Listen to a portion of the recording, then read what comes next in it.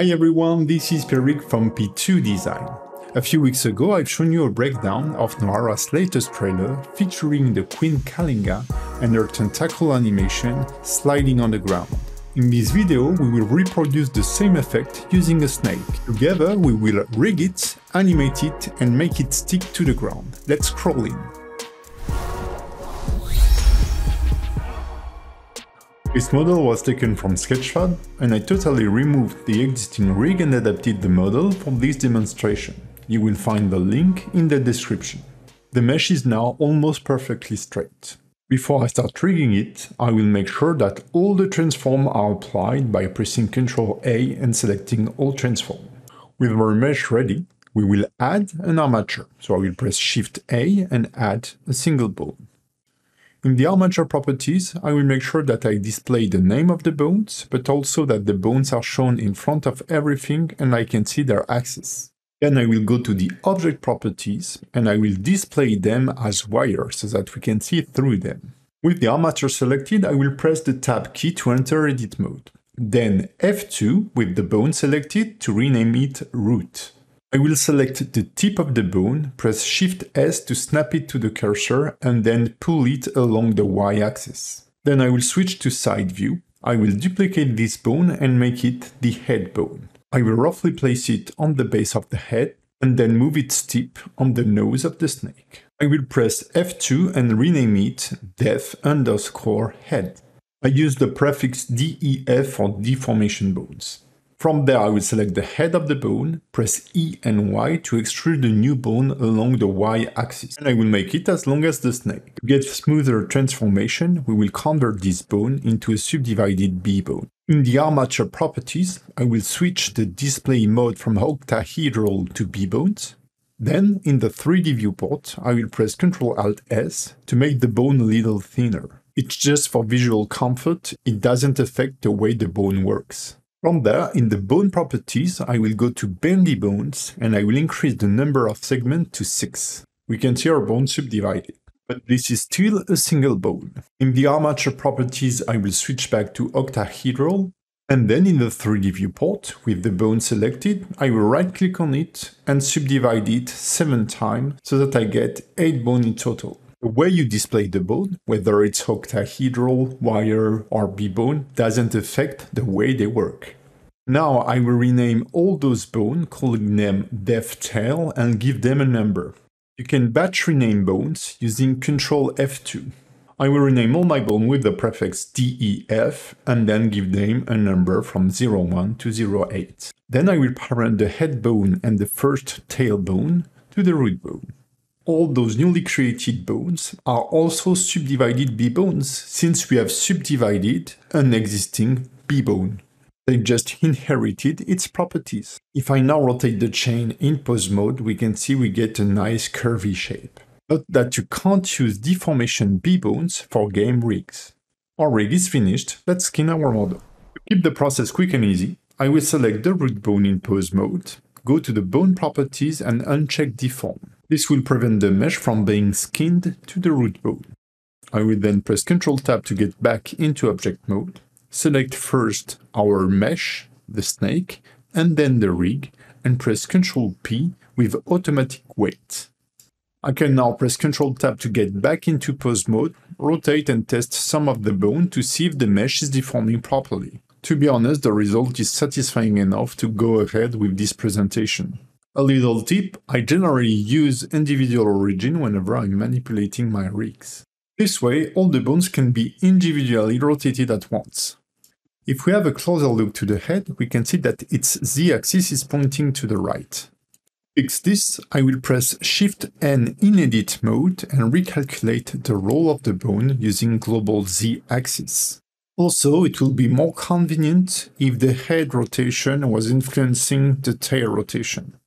To fix this, I will simply parent def tail 1 to the def head. One last thing I'd like to fix before we dive into the animation is the rotation mode of the bones.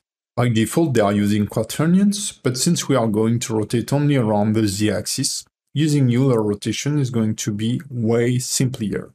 In pose mode, select all the bones and press Ctrl R and choose the first Euler order. If you want more information about bones rotation, check out this tutorial. If you want to learn character creation, rigging and animation and take your skill to a professional level, you will find extensive and top-rated Blender courses on P2design.com. Hundreds of professionally edited videos shipped with all the models, rig and Blender files. Use the code P2design to get 10% off on any of the courses. In pose mode, I have opened the graph editor. I have my head bone selected, and on frame 0, I will insert a keyframe for the rotation of the head. Since I want to create a 80 frame cycle, I will set the end of the animation on frame 79, because frame 0 and frame 80 will be the same, and I will insert another keyframe on the rotation channels of the head. I will go back on frame 0, and I will try rotating the head by 45 degrees on the Z-axis. For this first key, I will enter a value of -45 and insert a key. Then I will duplicate the key on frame 80, since the first and the last keys must be the same. And then right in the middle on frame 40, I will insert a value of 45 degrees and insert a new keyframe. And in the graph editor, I will select all the curve and press Shift-E and add a cyclic modifier. From there, to quickly animate the entire snake, I will select all the keys and press Ctrl-C to copy them.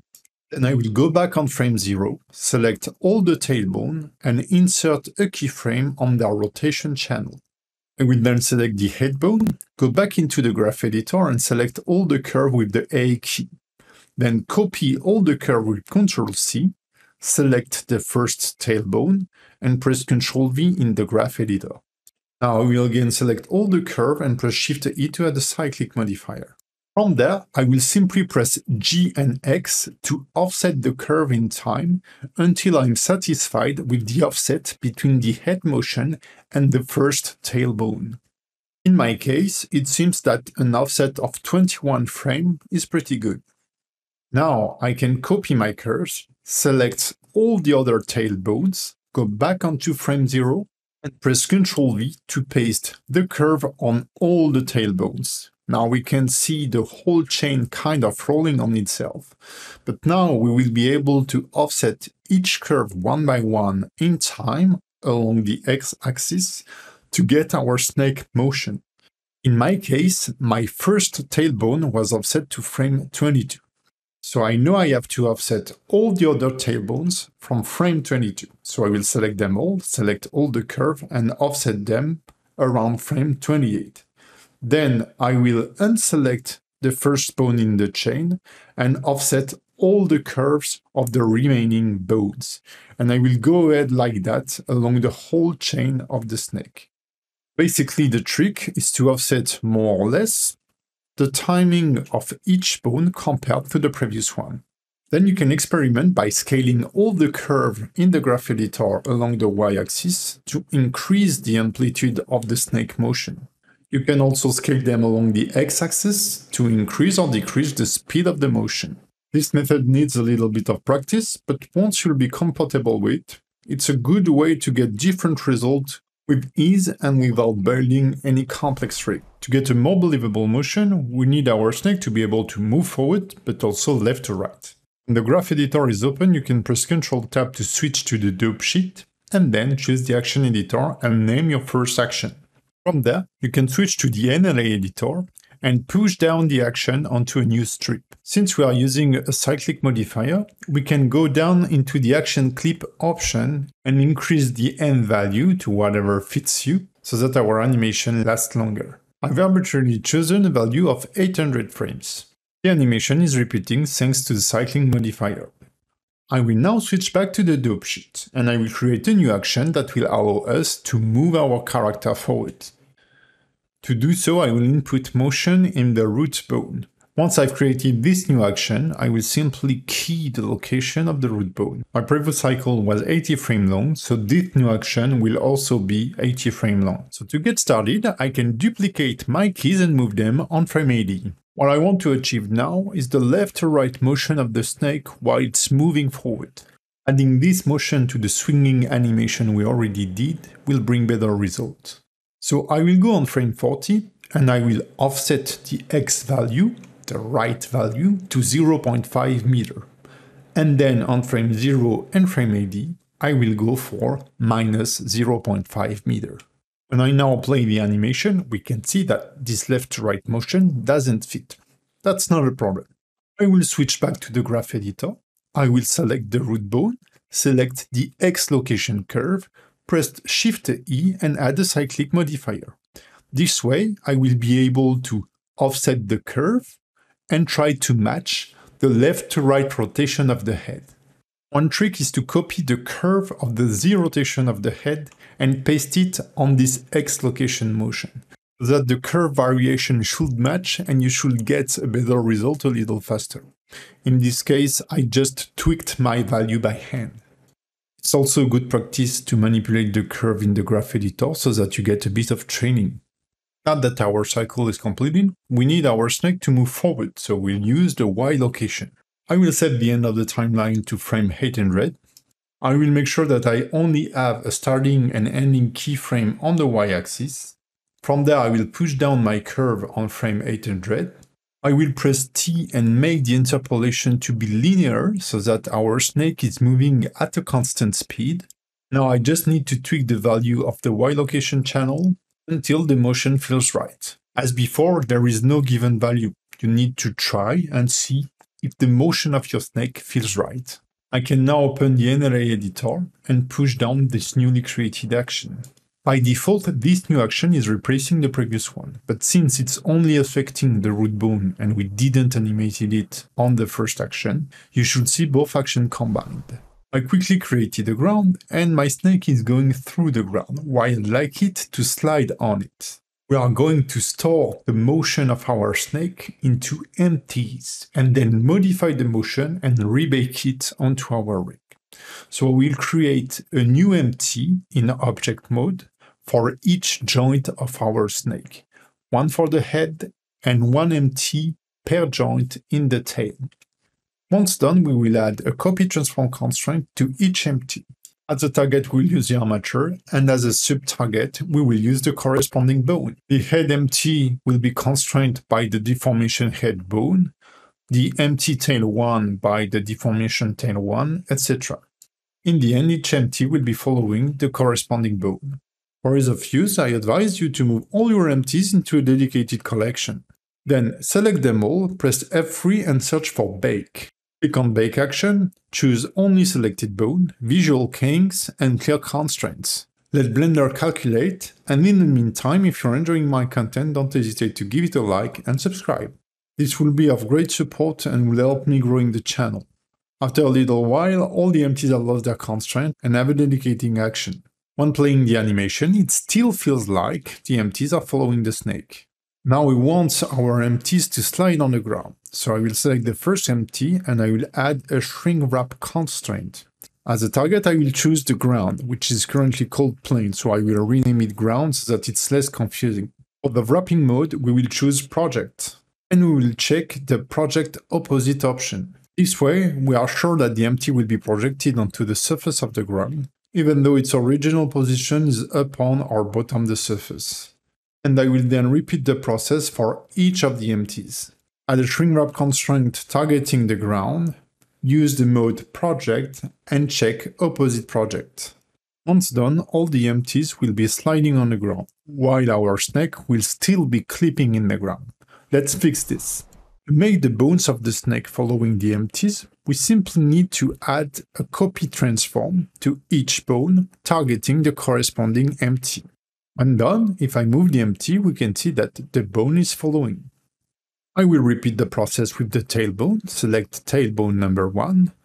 In the bone constraint menu, I will add a copy transform constraint. I will target the empty tail 1, and now tail 1 is following the empty called tail 1. But I want it to stick to the ground and point at tail 2.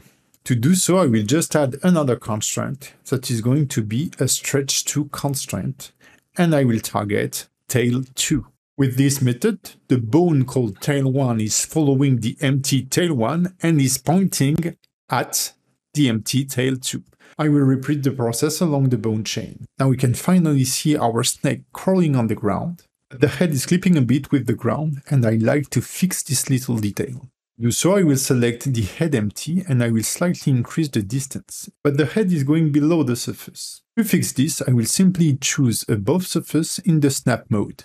The head will pop above the surface and I can fine tweak the distance to have the head sliding on the ground. I will repeat the process with the first tail empty to get a smoother transition between the head and the tail. When we're done, our snake animation is finally done. If you're happy with the animation, you can go back into pose mode, select all the bones and bake the action. Make sure you click Visual Keying and Clear Constraint and press OK. Blender will process, remove all the constraint on our bones, and it will create for us a brand new action. A couple of weeks ago, I showed you how to create an advanced tentacle rig. The benefit of this rig was the tweaker bones, because you can directly add the shrink wrap constraint on them without using all the empties. But it clearly requires more advanced rigging skill. And this is how we published the animation of the tentacles in Noara's trailer.